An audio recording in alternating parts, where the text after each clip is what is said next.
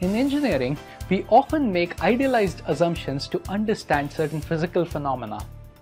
For example, to bring out the influence of viscosity, we idealize the flow as steady, incompressible, and isothermal. These assumptions help simplify the governing equations and make it easier for us to solve the flow field and obtain useful solutions to study real viscous flows. However, when it comes down to engineering products, we might not be able to justify all these assumptions accurately.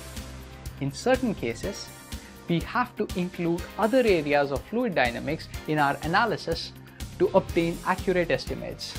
We will introduce three such areas: fluid compressibility, heat transfer, and flows with moving and rotating parts.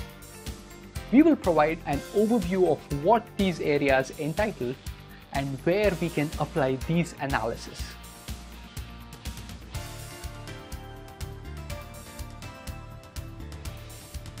All matter in nature are compressible. This means that these substances can reduce volume under the application of pressure. The reduction in volume is negligible for all solids and most liquids. Such substances are called incompressible. Water and oil are good examples of incompressible fluids. Under these conditions, density of the fluid can be treated as constant. Having said that, water becomes compressible under certain conditions, which include studying underwater acoustics that involve propagation of sound waves through water. Hydraulic shocks and water hammers are examples where water becomes compressible. If the change in volume under pressure becomes significant in a system, then compressibility cannot be neglected. For example, most gases are treated as compressible at high speeds because of the density variation. The flow around the wing of a cruising aircraft is compressible. The same gas flow under low speeds can be regarded as incompressible. We will learn about the compressibility of fluids and the primary difference between an incompressible and a compressible fluid.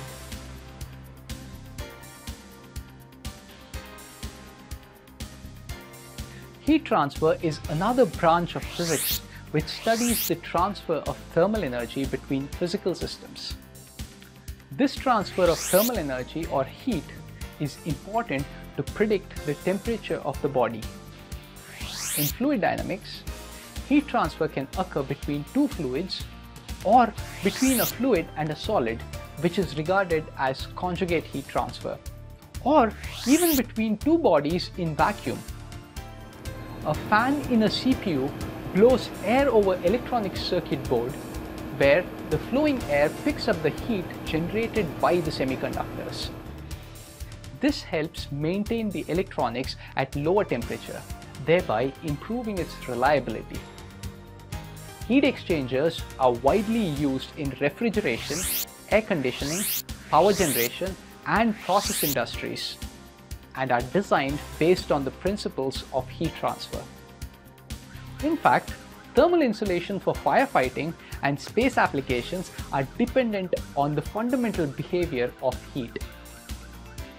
There are primarily four modes of heat transfer: conduction, convection, radiation, and phase change. We will introduce the first three modes of heat transfer.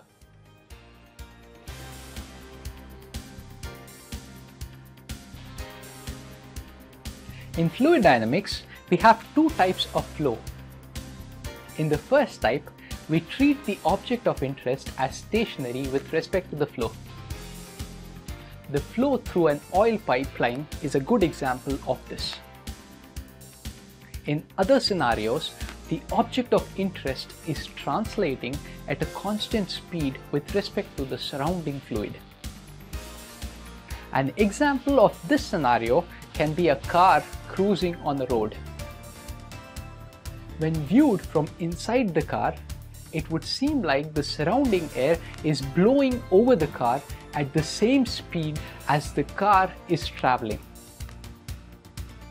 In these cases, a simple transformation to the reference frame of the object will make it stationary with respect to the fluid around it. However, there is a third class of applications in which the object is moving through the fluid with a time-varying velocity. In such cases, the object of interest is under acceleration. A good example of this flow is flow through any rotating machinery such as a pump or a turbine. When a footballer kicks the ball in air, it travels with a velocity under the influence of gravity before it falls back on the ground. To analyze these motions, we need to learn about different methods of understanding the fluid flow with rotating and moving objects.